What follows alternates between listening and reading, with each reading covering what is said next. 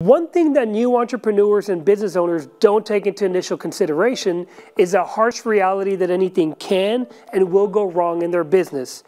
As I was previously running my dessert business, I realized real quick that expected delivery dates are only 50% accurate. Packaging and labeling supplies should always be stocked to last for multiple weeks, and you can always expect for there to be some shorts in vendor production and availability.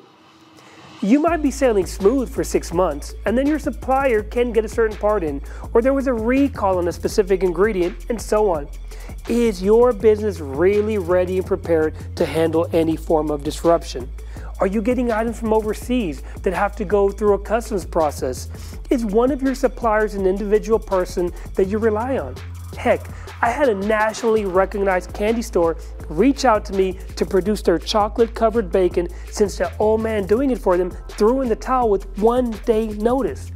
That was their #1 selling item, and all of a sudden it was about 10 days before I could get them their first delivery.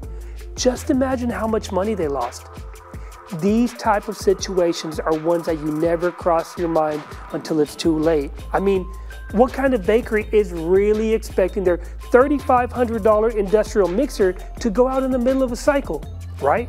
Well, it's going to happen. So make sure that with supplies, labels, packaging, and even product, that you are equipped to have a plan B, replacement or alternative items available so you don't lose customers during the waiting period. And another thing, weather is a huge deal breaker, especially when you're dealing with outdoor events, food trailers, and farmers markets. Do you have a plan B when you're sitting on 300 cupcakes and the school carnival just got rained out? Just something to think about as you continue to grow your hobby into a successful business.